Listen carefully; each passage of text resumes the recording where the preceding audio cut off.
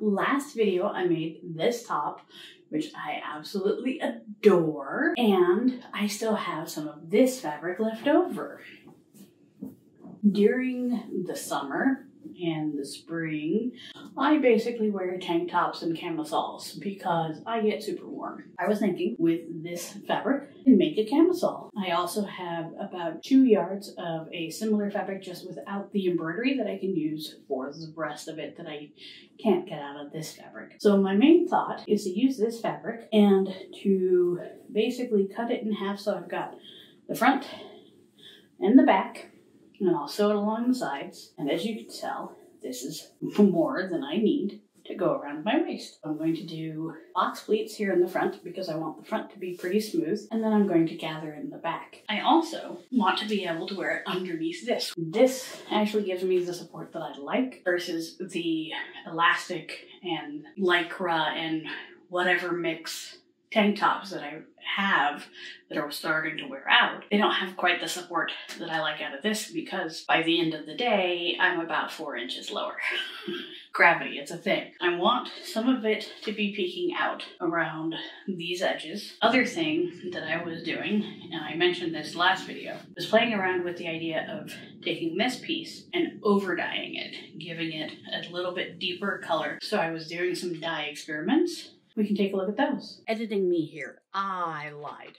I actually only did about half of the dyeing experiments that I wanted to do, and they were already taking up a long time. So I'm going to continue to do dye experiments, and I'm going to put those in yet another video. Sorry about telling you I was going to do them in this video, but you know, things happen. Long story short, the dyeing that I did with these experiments didn't work out for this project except for creating a design with bleach. That's what we're gonna see, and I will get back to you with the other dyes later, okay? Bye. Having just watched Evan and Caitlin do some bleaching hacks, I'm gonna make a stamp. Before I jump into the bleaching, I want to make the modifications to my pattern so that I can place the flowers that I'm going to be bleaching in good places. The drafting is pretty simple. To start off with, I defined a neckline such that it would peek out from beneath my black top when I do wear it with that.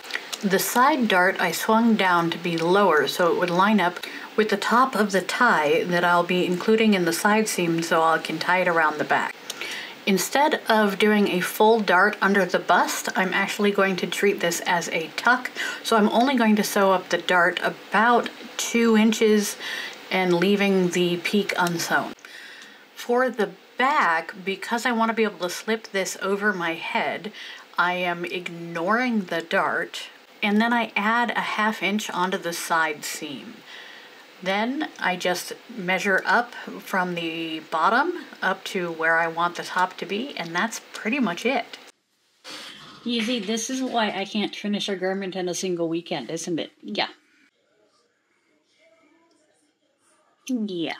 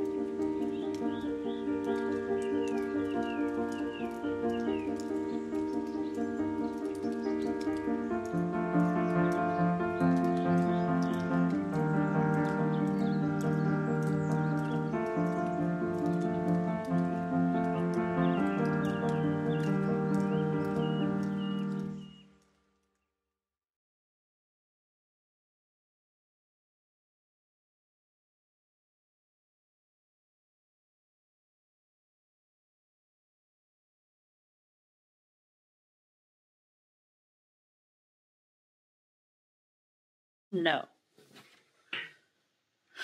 Because these should not be out. Okay. Fuck. Gonna take a break. I believe I have figured it out. The order of operations for this flying spaghetti monster of a top. So, what I did was I sewed the top edge of the back, entrapping the straps. I might need to change where these are, but right now they're in place. I just sewed the top edge of the front, but I have not ironed it yet. It is still there. And then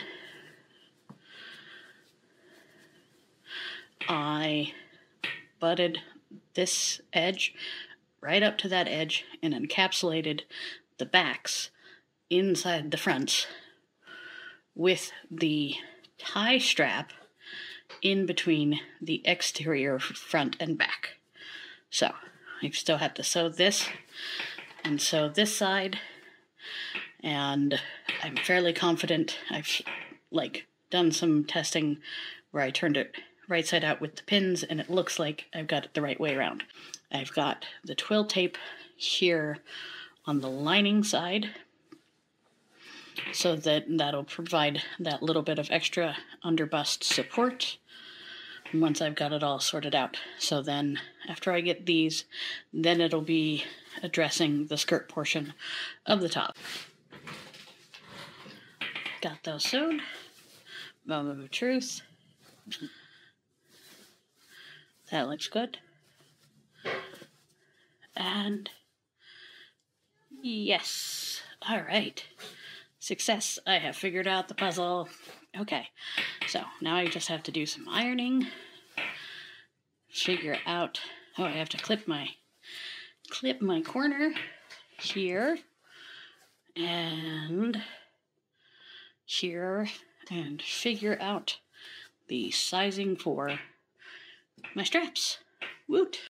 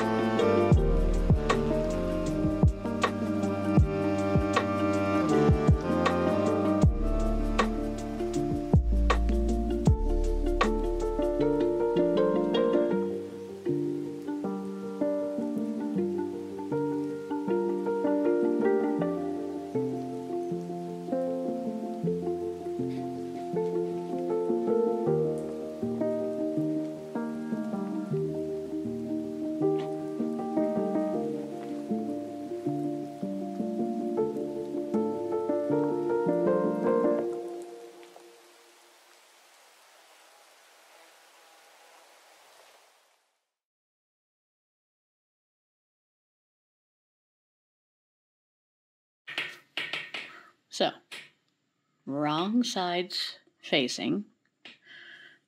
I ironed in where my final seam is going to be. With it folded over, I matched up my pattern. Then I have unfolded it. Going to sew it 1/4 of an inch away from where my final seam is, which is currently pressed in place. Trim it down, turn it, and sew it again on this final seam. So open it up and see what I got. Ha-ha! Huzzah! I think I did even better this time around than I did on the first time. Seriously, brain teaser. Broke my brain. But I got it.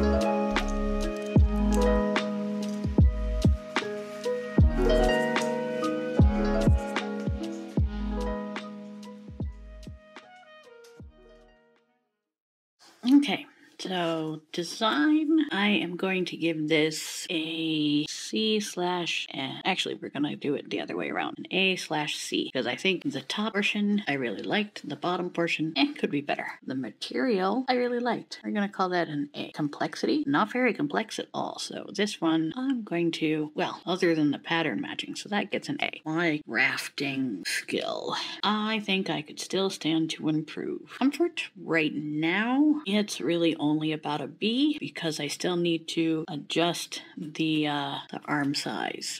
Will I make it again? Yes, with an asterisk. I probably want to try one that is cut on the bias, and I want to try, maybe after that one where I interface the entire front facing. So overall, I'm gonna say this is a A/B, because it's gonna get me through the summer, and that's my goal.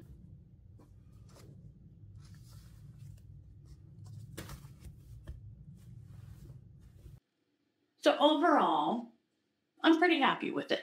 There are, of course, some alterations which I need to make, such as lowering the arm side. It fits, but it could be a little bit more comfortable.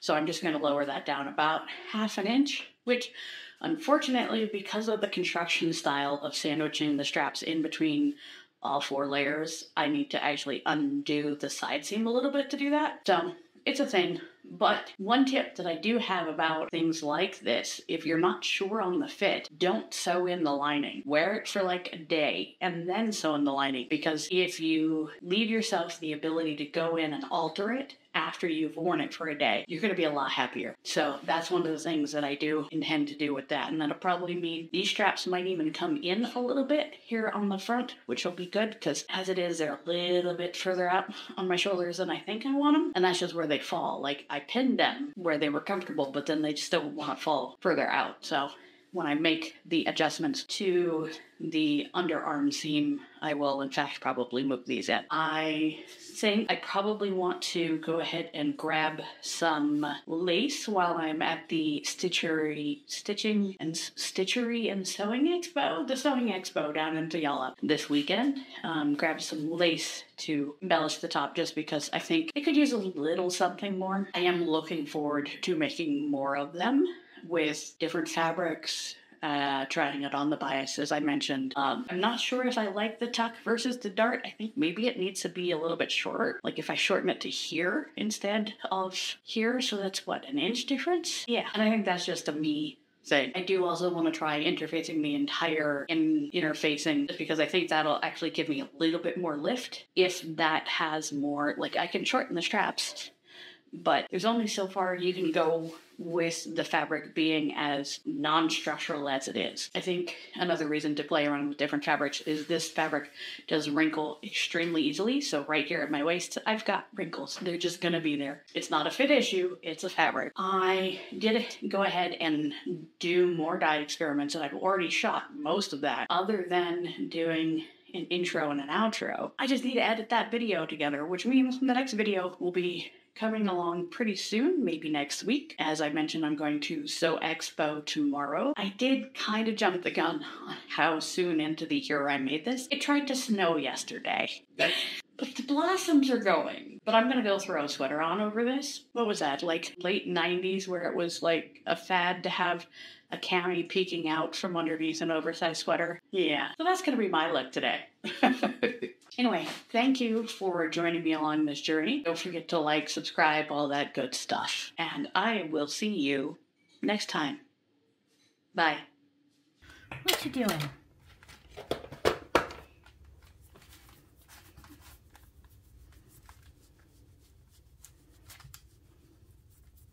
You always know when I'm going to do some ironing, don't ya? Yes, you do.